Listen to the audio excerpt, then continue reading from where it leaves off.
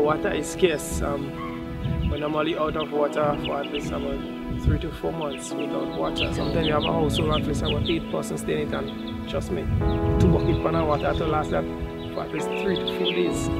2 buckets of water.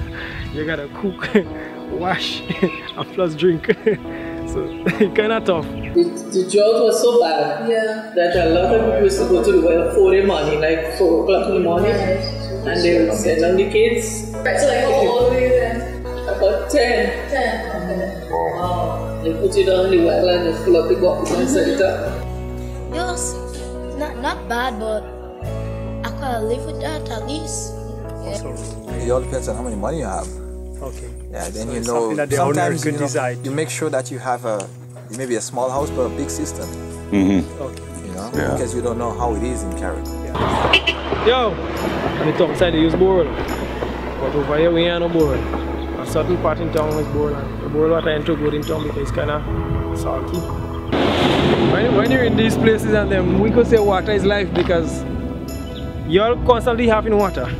But yeah, when it's here you get a cup of water, you have to cherish that cup of water. And if you go by somebody and they refuse your can of water, you will cry because you know how much people in that home are waiting for some water to drink.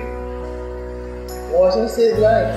Trust me, these places are them like Barbados, the United States, places like Dominica. Sometimes like this is where water is like one droplet of water is essential here. We don't waste water here, so I hardly find people wasting water. You see, I mean, this is something, as I said, this is something we grew up knowing, how to cherish water, because we brace yourself for the hard days.